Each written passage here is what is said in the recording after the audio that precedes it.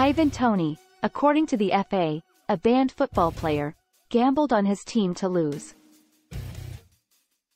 According to the Sports Association, Ivan Toney, who was banned from all sports for 8 months for breaching the betting laws, supported his club to lose. The Brentford and England striker was suspended from all football activities last week until January 16 after admitting to 232 betting rule violations between February 2017 and January 2021. The FA stated in its written justification for the 8-month suspension that between August 2017 and March 2018, Toney placed 13 wagers on his club to lose in 7 different games.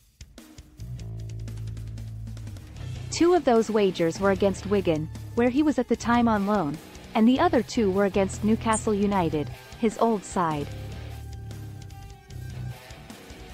The FA said that the punishment was cut from 11 months to 8 because of his stellar record, genuine regret, and gambling addiction diagnosis.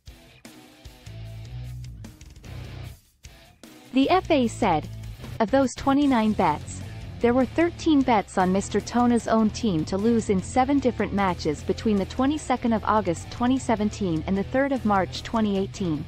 Mr. Toney did not play in any of those matches where he placed bets against his loan club as he was not in the match squad or against his parent club as he was on loan.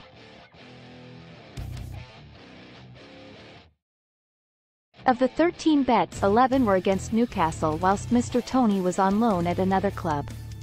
The other 2 bets related to a game between Wigan versus Aston Villa whilst the player was on loan at Wigan but he was not part of the squad.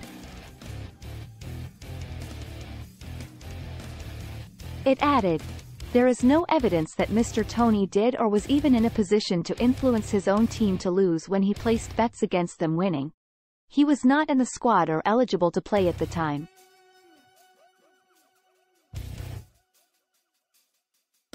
The 27-year-old will not be permitted to play again until January 2024 as a result of the punishment, although he will be permitted to resume training in September. Toney received a suspension as well as a £50,000 fine.